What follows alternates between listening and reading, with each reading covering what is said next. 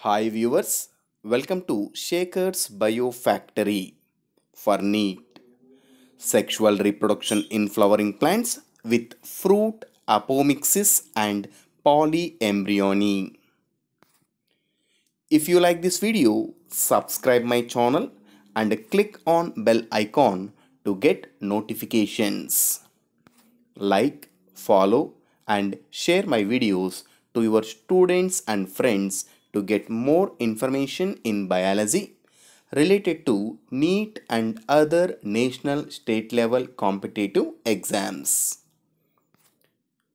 In this video, I am going to explain the characters of fruit, apomixis and polyembryony during sexual reproduction in plants.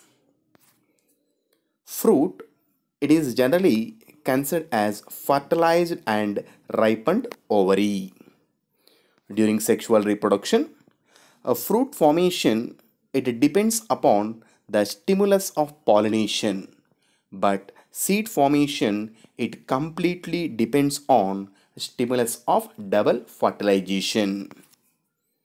During sexual reproduction, after completion of fertilization, the ovary it will becomes into fruit by the stimulus of pollination. In the structure of a fruit, generally two parts are present. In this, the first part is pericarp or fruit wall and the second part is seed. The pericarp, it is a protective layer or structure present around the fruit. After ripening, the ovary wall it will becomes into pericarp, and these pericarp generally it may be thick and fleshy or thick and hard or thin and soft in nature. This pericarp it is differentiated into three layers in most of the plants. The outermost layer in pericarp is called epicarp or exocarp. It is the outermost layer in fruit wall. It is called rind. The second layer in pericarp it is mesocarp. This mesocarp generally present in between exocarp and endocarp. The third and innermost layer is endocarp. Types of fruits based on the development of origin. Generally, the first type is true fruits. When after fertilization, the development of fruit it takes place from ovary, such type of fruits are called true fruits. These true fruits having seeds, these seeds are developed from ovules after fertilization.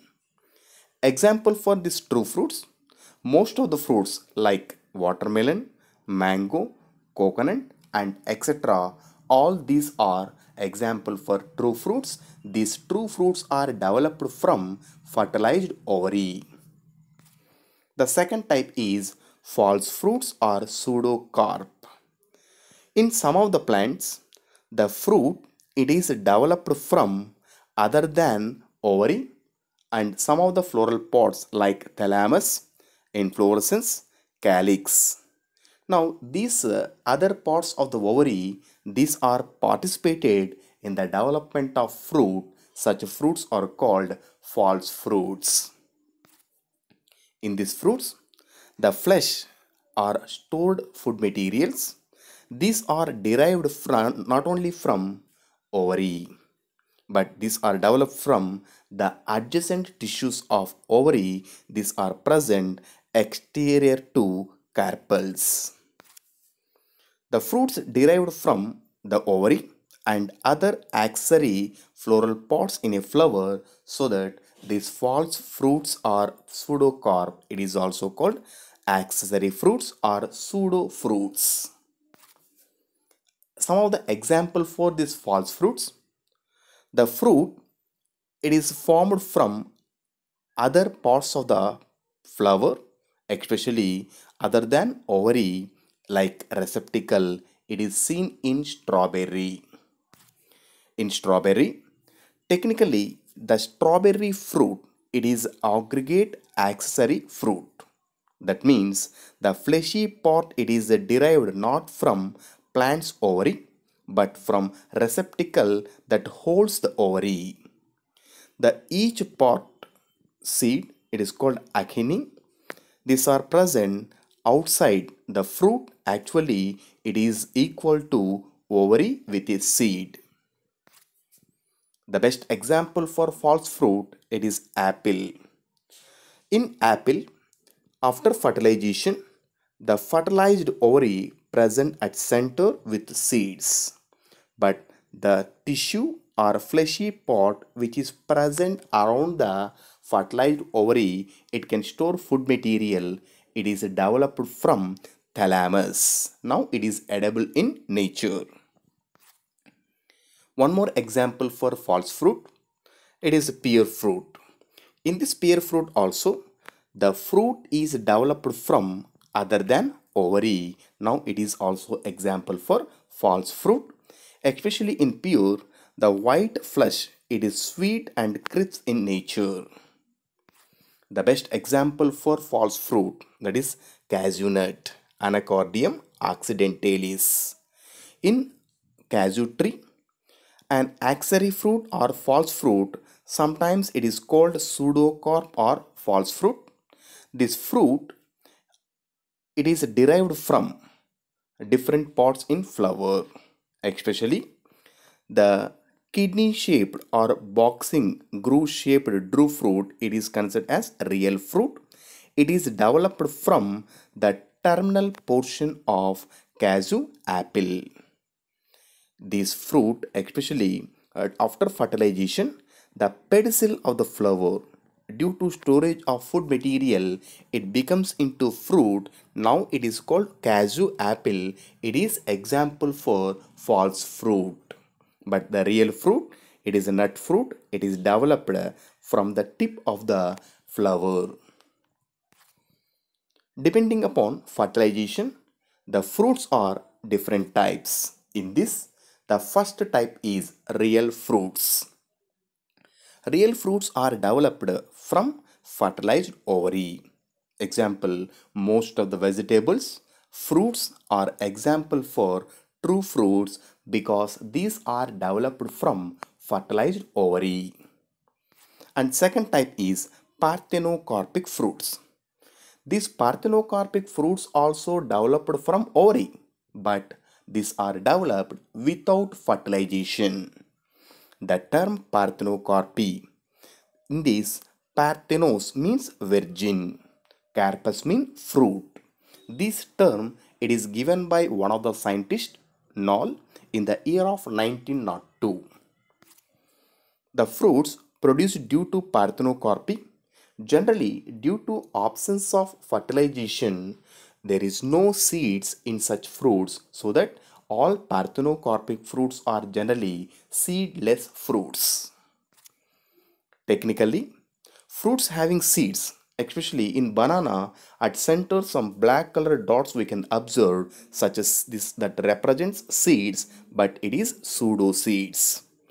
In this fruit, an asexual embryo is present. Now the entire structure is called parthenocarpic fruit. Some of the examples. And parthenocarpy is basically three types depending upon its development. The first type is genetic parthenocarpy. Second type is environmental parthenocarpy. And the third type is chemically induced parthenocarpy or artificial parthenocarpy. In the first type, there is a genetic parthenocarpy. Especially during hybridization experiments, the parthenocarpy production, it is arise due to alteration in the structure of gene. By selecting some of the plants which produce fruits, by altering its genome due to introducing mutation or hybridization, now the plant itself, it can produce parthenocarpic fruits. This parthenocarpic fruit development, it is completely under control of alteration of genes. It is called genetic parthenocarpy. The plants whose genome is altered by mutation or hybridization, such plants naturally it can produce parthenocarpic fruits. Some of the example for genetic parthenocarpy, it is novel orange, banana, pineapple, varieties of apple, grapes and pear fruits. These are example for genetic parthenocarpy. The second type is environmental parthenocarpy.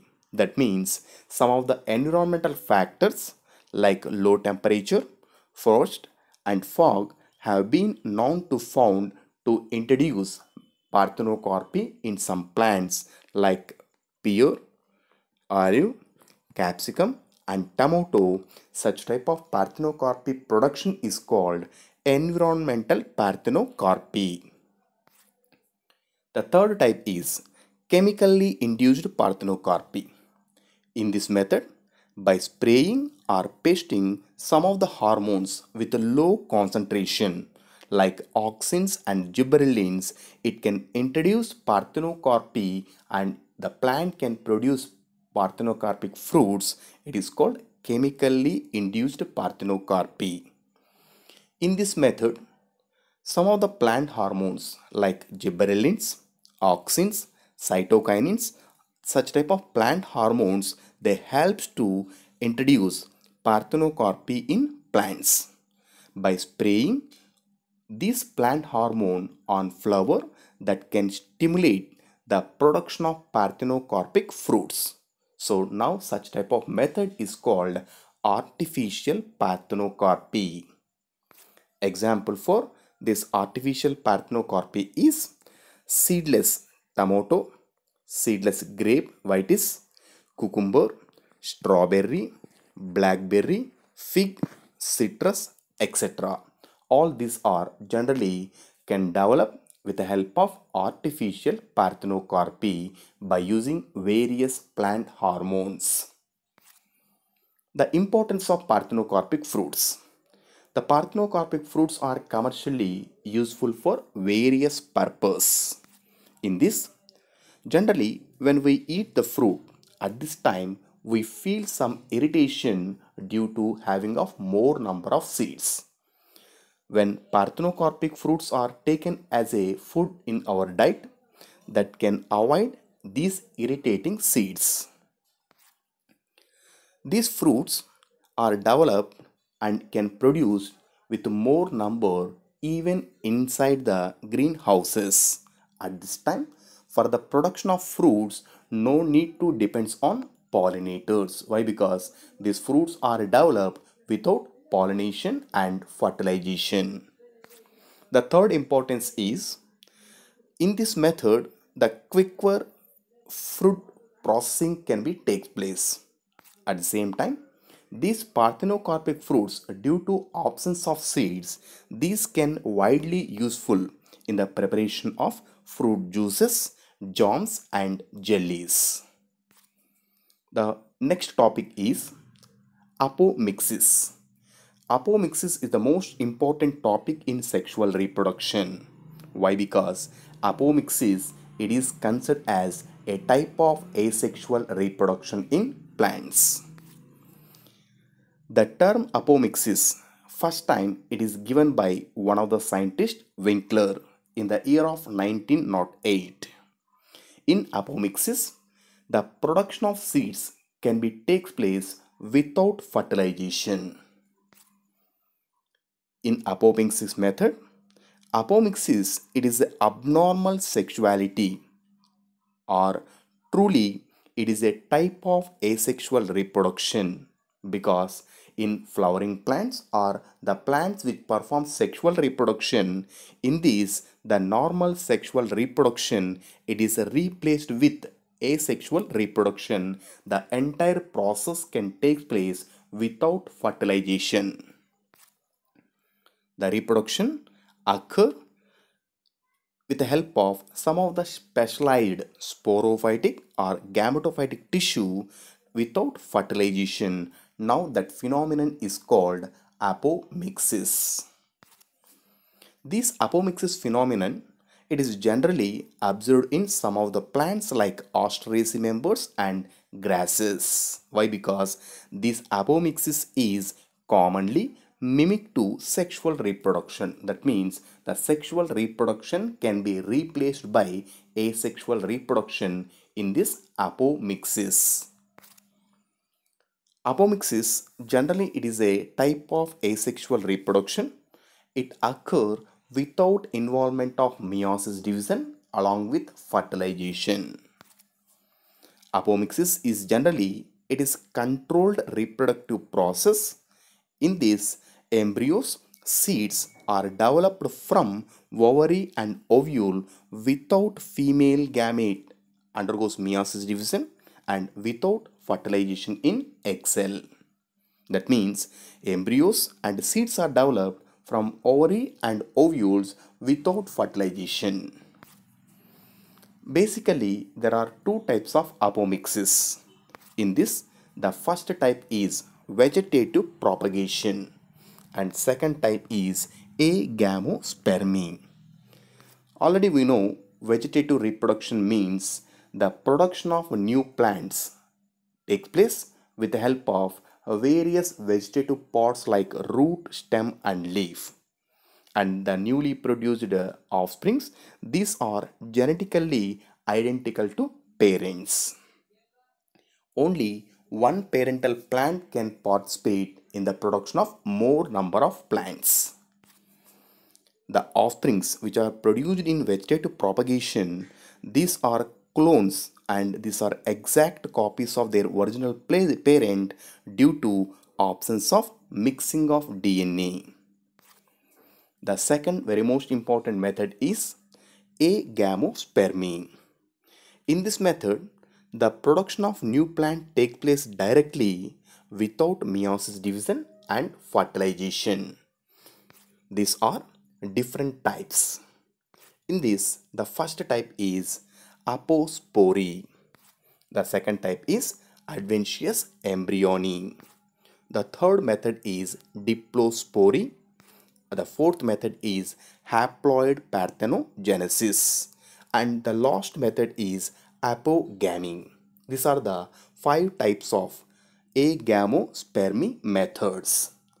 In these 5 methods, the first 2 methods, apospory, adventitious embryony, in this method, the development of embryo sac, it takes place from nucellus or integument cells in the structure of ovule.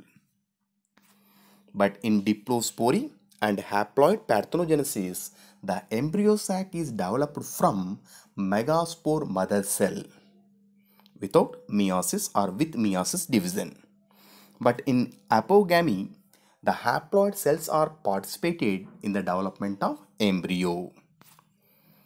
Let us discuss the first method. It is apospory.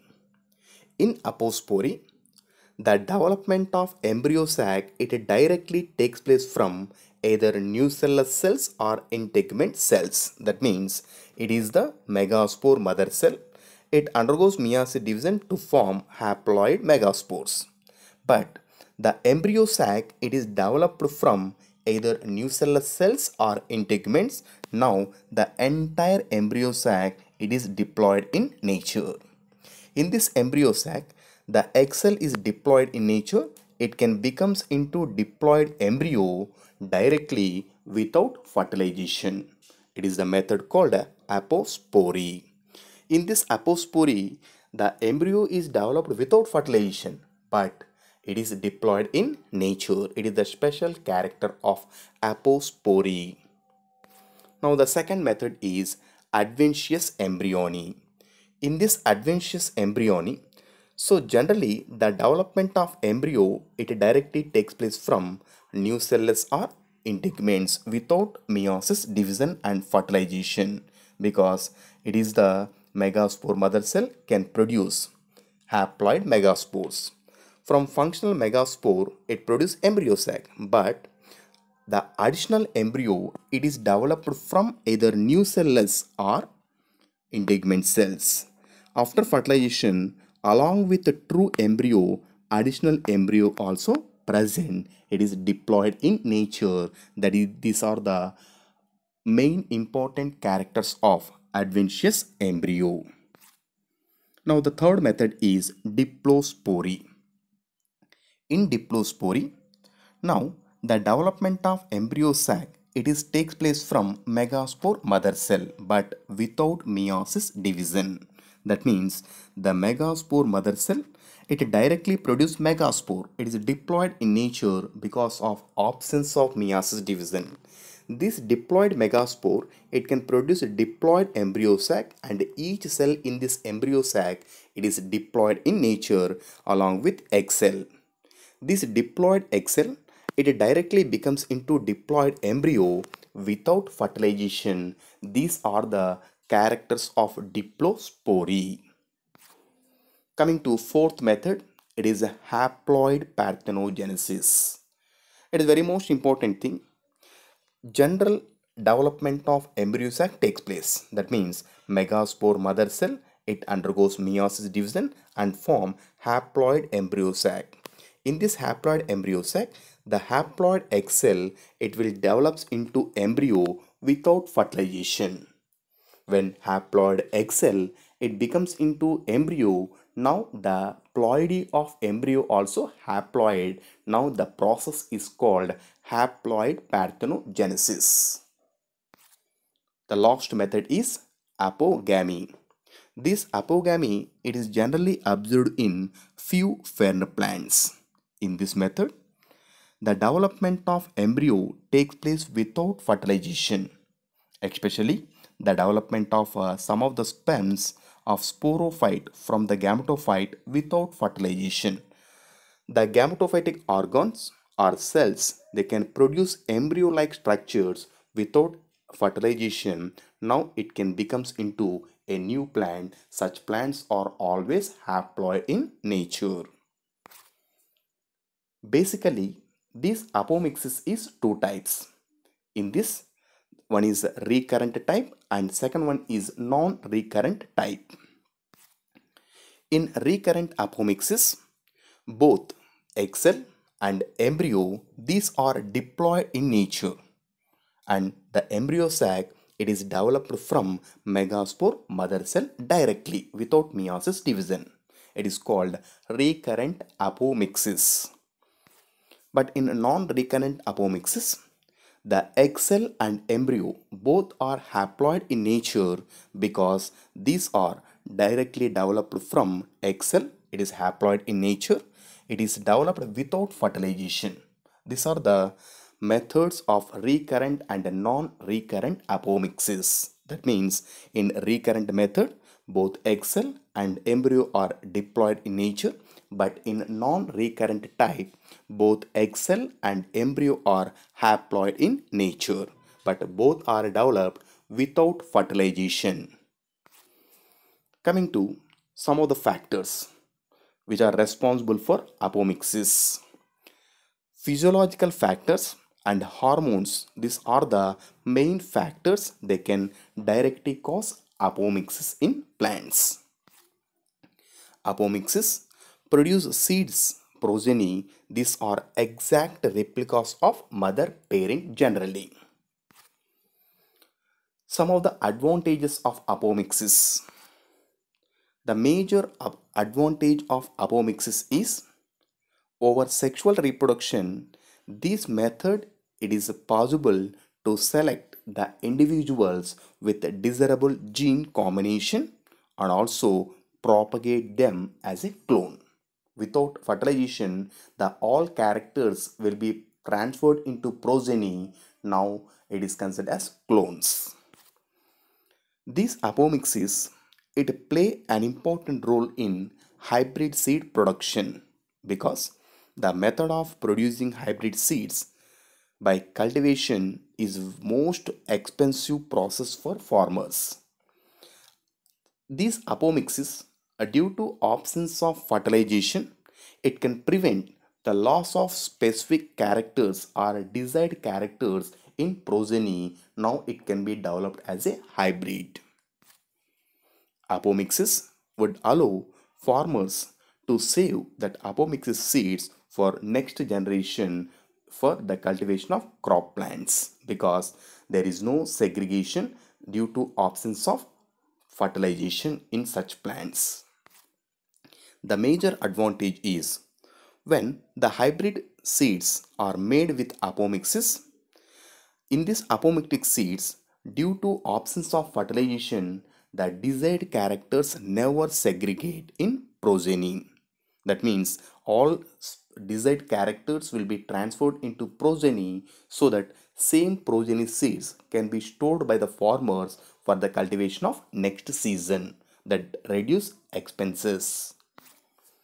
Apomictic seeds production in hybrid plant, it allow commercial use of hybrid seeds without conducting this hybridization again and again in agriculture field. Coming to next topic, it is polyembryony. The polyembryony, it is a condition in this appearance of two or more than two number of embryos in a seed. It is called polyembryony. The polyembryony phenomenon, it is first time discovered by Leeuwenhoek in the year of 1719. He also observed the development of two plantlets from a single citrus seed. The polyembryony, it is a regular process in some of the vertebrates like nine-banded armadillo. Armadillos are most well-studied vertebrates. Frequently, they undergo polyembryony, especially a 6 species of armadillo in the genus Dasypus that are always perform polyembryonic phenomenon. Generally, in these vertebrates, during sexual reproduction, after completion of fertilization, one embryo is formed. Now, this embryo, it can be divided into more than one embryo. Now, it gives birth to nearly 4 identical young ones. Such type of vertebrates can perform polyembryony regularly. This polyembryony, it is a regular process in most of the species, belongs to vertebrates, invertebrates, even in plants also. Now let us discuss which type of plants perform polyembryony, because the polyembryony is quite common among conifers like gymnosperms and in many species of both dicotyledons and monocotyledons. This polyembryony, it is basically two types. In this, the first type is true polyembryony. Again, it is divided into two subgroups. One is cleavage polyembryony and second one is adventative polyembryony. The second type of polyembryony is false polyembryony. In true polyembryony, the production of embryos within or by projecting into a single embryo sac, it is termed as true polyembryony. In true polyembryony, the additional embryos along with main embryo or true embryo, these additional embryos are developed from either cleavage of fertilized egg cell, it is nothing but zygote, or the additional embryos may be developed from antipodals or synapsid cells of embryo sac. In this, the first type is cleavage polyembryony. In this, the additional embryos are arised due to cleavage of egg cell at initial stage, or sometimes the additional embryos, it may be developed from synagids or antipodals or endosperm. Now it is called cleavage polyembryony. It is seen in some of the conifers. The second type is adventative polyembryony. In this method, the additional embryos, these additional embryos are developed from the tissue lying outside of the embryo sac, especially nucellus or integuments.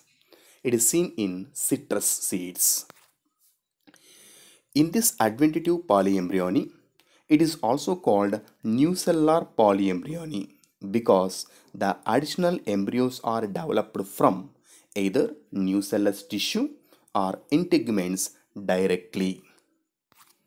The second type is false polyembryony. In this false polyembryony, it is involved by the fusion of two or more nuclei or development of two or more embryo sacs within a same ovule. That means in this polyembryony, more than one embryo sac is developed within one single ovule. Now it may develop more than one embryo. It is called false polyembryony. There are some importance with this polyembryony in plants. In this, polyembryony has ecological significance. Such type of polyembryony, it increases the probability of survival under varied conditions. The nucellular polyembryony, already we discussed. This nucellular polyembryony is the only practical approach to develop virus-free plant or clones in citrus species naturally. With this method, the disease-free plants can be obtained through nucellular embryo culture. This polyembryony, it gives the progeny, these are uniform genetically. This polyembryony, it helps in the propagation of fruit trees like citrus and mango. Especially in citrus, due to polyembryony in a single seed, the single seed having more than one embryo. Now each embryo, it can give rise to a plantlet. Now we can observe two plantlets or more than two plantlets from a single seed that is developed due to nucellus or integument apomixis. Coming to in mango. In mango also, more than one embryo can be seen, that is due to multiple embryo production, so that more than one shoot, actually several shoot depends upon the number of embryo, it is seen in mango due to polyembryony. Thank you for watching. If you like this video, subscribe my channel and like my videos, share my videos to your students and friends.